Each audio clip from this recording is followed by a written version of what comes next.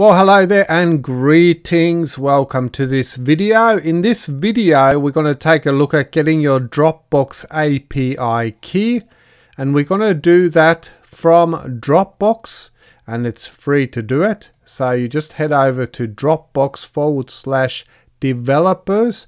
I'm on the Dropbox/developers/apps page.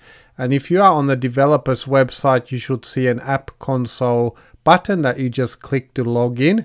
And from here, you can create your own apps. It only takes about a minute to do it. And then you can generate your own access key. So what I want to do, I want to walk through the steps carefully so that that access token is going to be valid when you use it in your app. So from the top here, we're going to choose Create App. So I'm giving that a click. And then choose an API. We just select the first option. There is only one option at the moment to select. Number 2, choose the type of access you need. For this one, it's really important we choose app folder, and this way your other data on your Dropbox is protected. You never want one app to be able to access the full Dropbox in most cases. Then we can give it an app name. Now this can be any name, so I'm just going to call it my custom app, but you can basically give this name for your own reference. If you are setting it for a particular website, you might want to use the website name for your app name. So I'm going to go ahead and click Create App, and I'm just getting an alert here. The app name is already taken. We'll go with Real Video Guy. I'm going to go ahead and create app.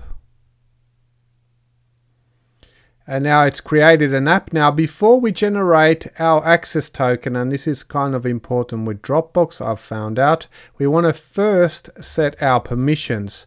So I'm going to click on the permissions tab here.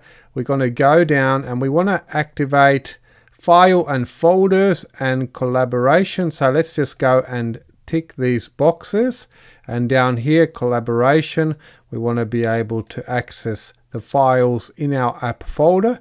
Once you've done that, just go ahead down the bottom. We've got submit to save changes, and we can see permissions change successful. And now we go ahead to back to the settings, and we're going to get our access token. So scrolling down here, we don't need the app key or the secret. We don't need to fill in any of this. Before we click generate, let's go ahead to access token expiration. We're going to change this to no expiration, and then just wait a second. You get a little alert, it's been done, and then we click generate to get our access token. So here's our access token. Just go ahead and copy that, and going back into WP Video Streamer, we can go here. I'm on the settings page.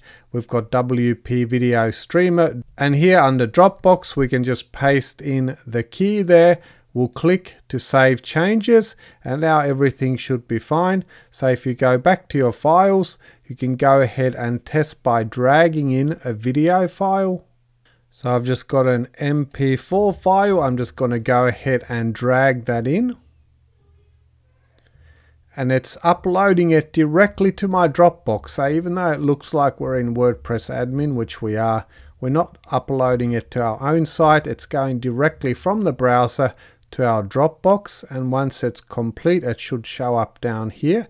There it is. There's our video file, and to get our stream, we just go to the link and we click to get link, and here's our video stream link, which we can use in any MP4 video player or even in direct HTML code.